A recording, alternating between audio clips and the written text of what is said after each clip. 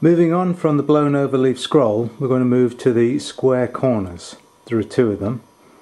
And saying they're square corners is perhaps a slight exaggeration. They are close to being square corners.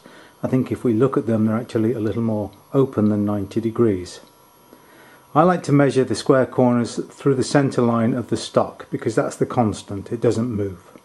So let's have a look and see what we can work out. I'm going to draw two 45-degree lines across the corners and center punch those.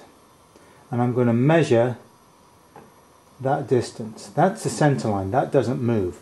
The inside and the outside dimensions will both change, and they'll change half the thickness of the material per side. So 1/4 inch this side, 1/4 inch that side. Total 1/2 inch. Same with this, it'll move 1/4 inch this side, 1/4 inch that side, total 1/2 inch. So as that's a moving target, I'm going to stay with the center line, which is a constant.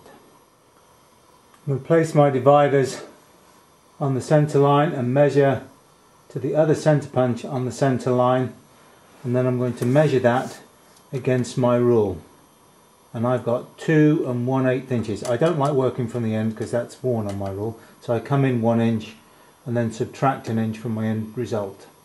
So I have 2 1/8 inches between the center line, the 45-degree angle of the upset square corners. You'll notice as I set my square here that the corner is not 90 degrees but open from 90 degrees right down to the root of the corner. If I generate a 90-degree upset square corner bend and then try to bend it to create the scroll, that stress in bending is going to be concentrated right here at the stress riser, or concentration of the stresses, and we'll end up generating a crack right there. So I like to forge mine slightly open, and then I've already started the bend for my scroll work if I need to. You'll notice, I hope, that I have two center punch marks, very distinct on this side because the area hasn't been forged, and on this side not so distinct, it's going to be right there, where I forged the square corner bend. Hopefully that center punch mark is on the diagonal, and you can see there, of the corner, so it's in the right place. These are 2 1/8 inches apart, exactly the same as the distance between our two center punch marks on our drawing.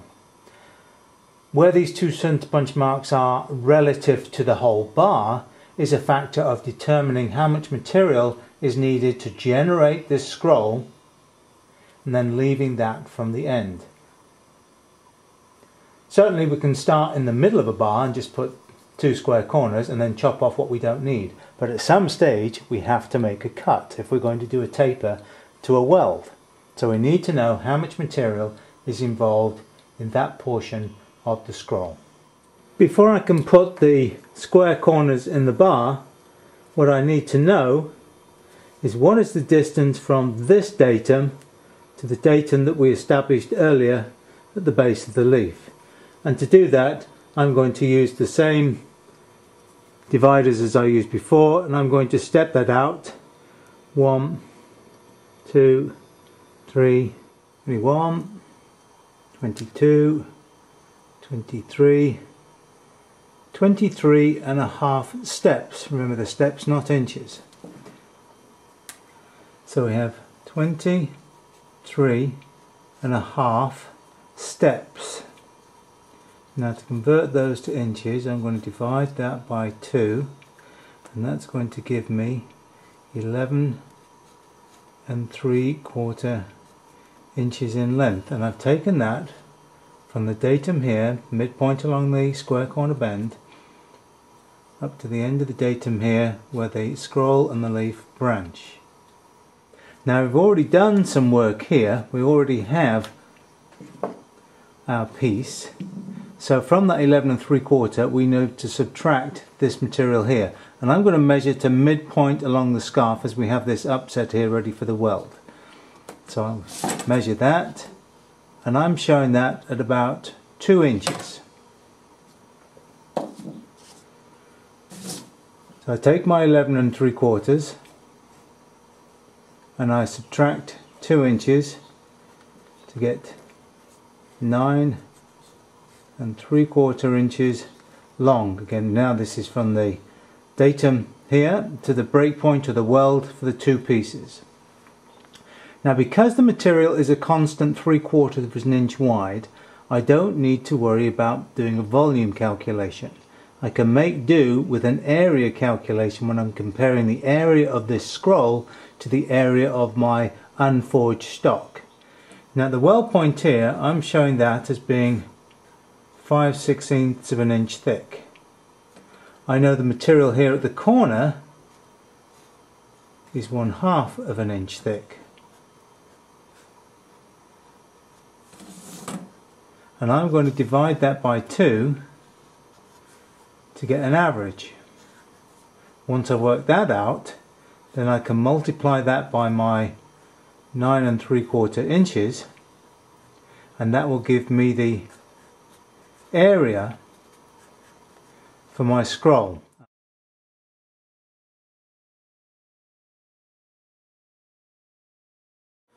So the formula we're going to use, we're going to take the height of the material at height A, we're going to add that to height of the material at point B, and that's either end of that scroll that we were looking at. We're going to divide that by 2, that will give us the average, and we're going to divide times that, multiply that by the length, and we said that was 9.75. So let's plug some other numbers in here. H1A was 0.5 or 1/2 an inch. Going to add that to H1B, which was 5/16, so 0.3125. Put that in brackets because we want to solve that first. Put everything over 2 and multiply that by 9.75. Luckily I have a calculator right here, so I'm going to plug in some numbers and come back to you with a number. So what I have is 0.5 plus 0.3125, so that's 0.8125, multiplied by 9 3/4 or 9.75, and I get an answer for that of 7.92. I divide that by 2 and I get an overall answer of 3.9609 square inches. What I need to do now is compare that to the bar that we have that we're going to use our square corners, which is 1/2 an inch thick. I don't care about how wide it is because that's a constant. So I know that it is 1/2 an inch thick, but I don't know how long I need. That's the unknown. So I've got 0.5 times length 2. That's the length I don't know. I know that when that multiplies that, it should equal that because I'm trying to compare and contrast. 9.609 square inches. So if I take this and divide it by 0.5, those will cancel it out, leaving that there. But whatever I do to one side, I have to do to the other side. So I need to take that number and divide it by 0.5. I'll come back as soon as I've been to my calculator. Already could have done that because it's just the opposite to that. So I've actually got 7.92 inches equals L2. So that's the length that I need of my square bar for the upset square corners. Sorry, of my rectangular bar for my upset square corners. 7.92 inches long.